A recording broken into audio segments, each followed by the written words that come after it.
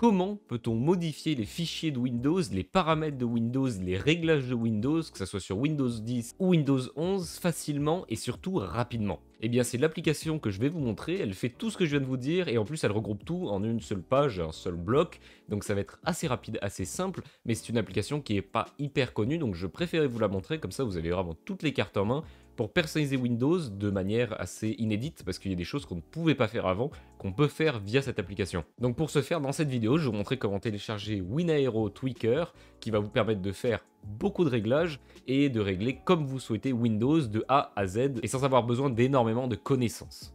Et petit disclaimer, évidemment, faites bien un point de restauration avant au cas où vous touchiez quelque chose qu'il ne fallait pas toucher, ou que vous désactiviez quelque chose qu'il ne fallait pas désactiver, et pensez bien aussi à ne pas toucher que vous ne savez pas. En fait, si vous ne savez pas, recherchez sur internet, si vous n'avez toujours pas compris, eh bien ne touchez pas, laissez de base, ça devrait être normalement bien configuré. N'oubliez pas évidemment de vous abonner à la chaîne YouTube, à la chaîne Twitch, à tous les réseaux sociaux et d'aller voir ma dernière vidéo qui est sortie mercredi. C'était une première, donc on pouvait la regarder en live ensemble. Cesse de blablater, on passe tout de suite au générique pour passer aux manipulations, c'est parti.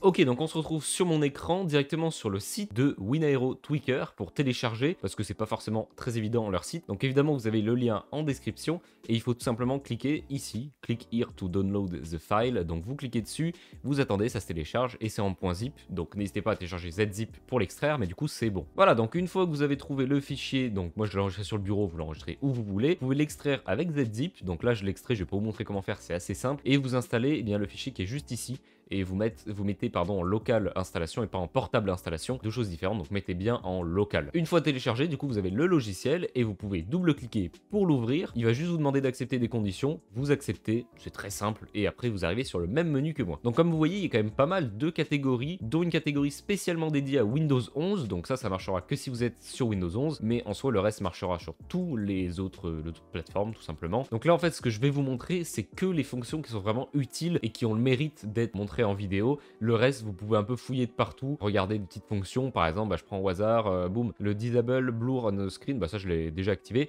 c'est pour désactiver le flou d'arrière-plan quand vous êtes en train de vous connecter. Ça, vous pouvez le désactiver ou pas. Là, il vous dit bien qu'il faut un reboot, donc pensez bien à un reboot. Et Disable Lock Screen, par exemple, donc ça c'est pour désactiver l'écran de verrouillage. Voilà, donc il y a pas mal de fonctions comme ça. On va faire le tour des fonctions utiles et après je vous laisserai découvrir par vous-même cette magnifique application qui est évidemment gratuite. En fonction assez intéressante, on va avoir la Taskbar Location, donc pour mettre, eh bien, par exemple, la barre des tâches en haut, à gauche, à droite, etc.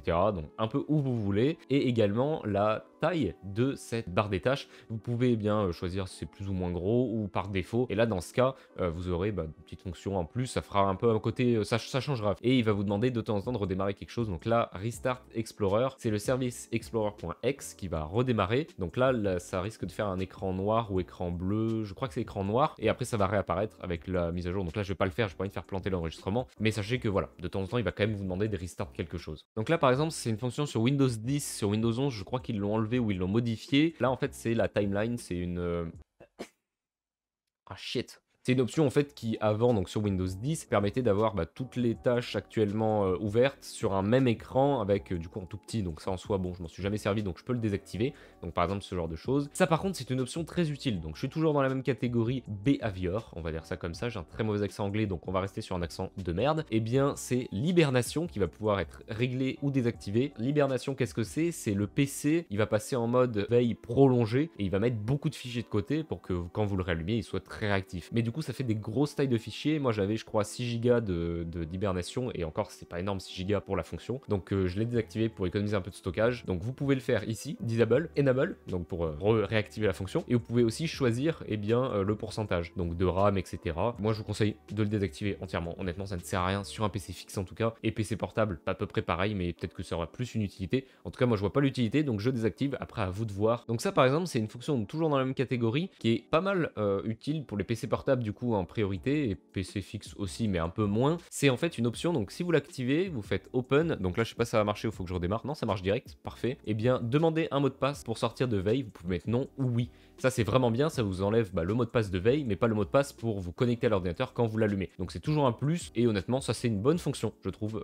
Bon, sur un PC fixe encore une fois ça ne sert à rien, mais c'est quand même une bonne option. Le lock screen, est-ce qu'on le disable ou pas? Alors sachez que normalement, donc moi vous voyez ça me l'a réenlevé alors que je l'avais coché au début de vidéo. Il faut reboot tout de suite, comme ça c'est fait, et si vous touchez d'autres fonctions en fait ça va enlever les fonctions où vous n'avez pas reboot. Donc voilà, moi je vais refaire le tour après la vidéo parce que je vais pas reboot à chaque fois, c'est un peu chiant, mais vous rebootez bien à chaque fois. Alors ça c'est une fonction très utile aussi, alors un peu plus utile que tout à l'heure mais quand même très utile, c'est la possibilité de désactiver les recherches internet et Cortana quand on est dans la barre des tâches. Donc vous savez, vous ouvrez la barre des tâches, moi par exemple je veux ouvrir Spotify, donc j'écris Spotify, sauf que si j'écris trop vite, il m'ouvre une page internet avec écrit Spotify.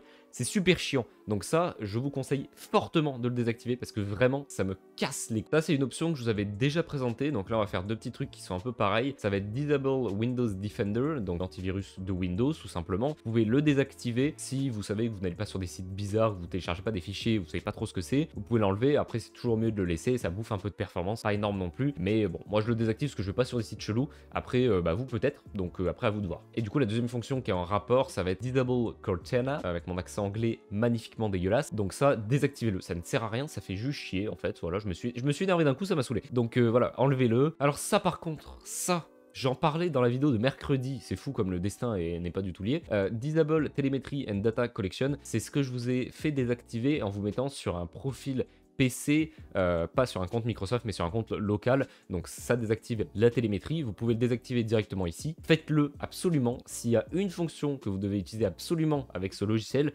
c'est bien celle-ci. Disable Cortana aussi, parce que c'est vraiment deux trucs qui sont chiants, donc vraiment faites-le, c'est super important. Donc une fois que vous avez fait tout ça, et bien le logiciel, vous pouvez le fermer, le mettre de côté, il prend pas de perf, il prend pas de stockage, laissez-le dans le doute, et puis comme ça vous pouvez y aller de temps en temps, voilà, c'est un peu utile. Et après évidemment, si vous avez des problèmes, et bien de toute façon, si vous avez redémarré à chaque fois, vous savez qu'est-ce qui pose problème. Et après, si vous voulez vraiment tout reset, et bien vous avez ici Reset this page sous default. Donc j'imagine qu'il faut faire page par page. Moi, je vais pas le faire parce que sinon ça va tout me décocher, c'est super chiant. Mais j'imagine voilà que c'est page par page. Donc pensez bien à reset si vraiment vous avez un problème. Donc je disais pour reset, et ben en fait vous avez aussi tout en haut les changements récents. Et du coup, vous avez tout ce que vous avez changé récemment, activé ou désactivé. Donc voilà, comme ça vous permet aussi de revenir en arrière plus facilement parce que vous savez exactement ce que vous avez enlevé. Je vais juste recharger ma lampe et brancher ma lampe et on se retrouve tout de suite pour la fin de la vidéo.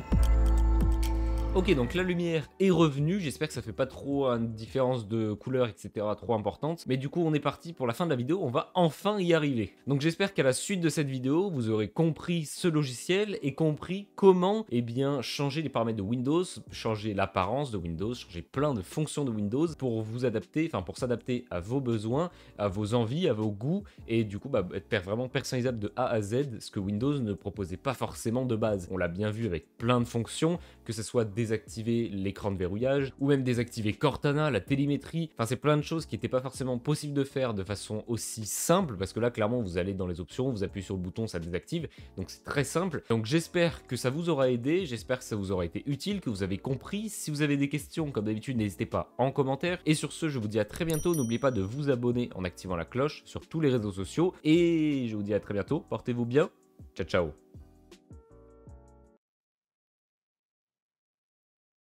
Voilà, bizarre le mec. Il m'a fait ma bizarre. On va tourner une vidéo.